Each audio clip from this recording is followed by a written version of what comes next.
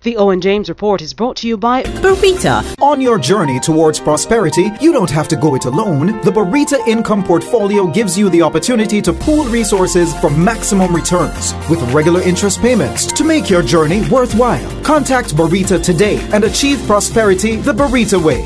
On your journey towards prosperity, you don't have to go it alone. The Burrita FX Bond Portfolio gives you the power of pooled funds and the additional stability of investing in a US dollar denominated portfolio. Contact Burrita today. Burrita, making money work for you. Good evening. This is the Ojr James Report.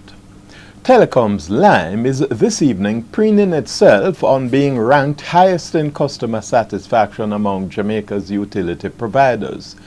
Quoting an OUR survey, Lime says 72% of respondents reported they were satisfied doing business with Lime. Now, we should emphasize that up to production time, the OJR was not able to get the raw data from the Office of Utilities Regulation. However, according to Lime, among its telecom rivals, Digicel, Flow, and other utility providers, customers gave Lime the highest marks for product quality and accurate billing. Now, we look forward to the OUR sending us the raw data from its customer satisfaction survey. On the foreign exchange market, for the second consecutive trading day, the Jamaican dollar strengthened against the benchmark American dollar, which weakened by 7 cents Jamaican, closing at an average selling rate of $112.63. The Canadian dollar also weakened against the Jamaican currency, slipping 10 Jamaican cents to close at $105.20. However, the British pound strengthened by 39 Jamaican cents to close at an average selling rate of $192.67. A 5% fall by heavily traded DNG, as well as falls by the big two commercial banking groups, NCB and Scotia, helped to trigger declines in the Jamaican stock market indices today. The main JC index lost 278.5 points, or 2/5%, 23 stocks traded, with 6 advancing, 11 declining, and 6 holding firm.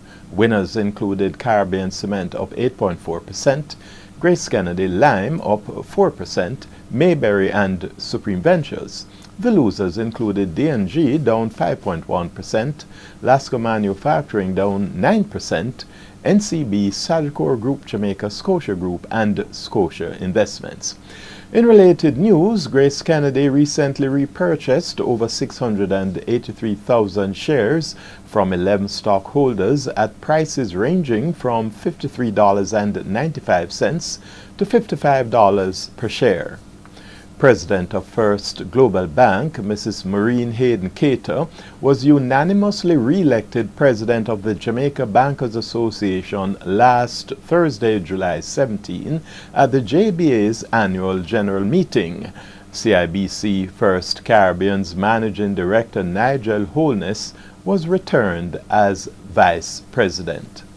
On the international scene, technology company Apple beat Wall Street's expectations despite a steep fall in iPad sales.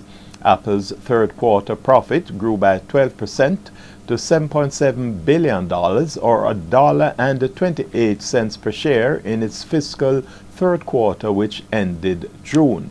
The company's revenue during the review period grew by 6% to $37.4 million. Now, Apple sold over 35 million iPhones in the past 3 months. That's up 13% compared to the corresponding quarter last year. In contrasting news, iPad sales fell 9% to 13.2 million last quarter, and consumers are buying cheaper iPads, with the iPad mini continuing to outshine the larger iPad. And that's the Owen James Report. Good evening. The Owen James Report was brought to you by Burrita, making money work for you.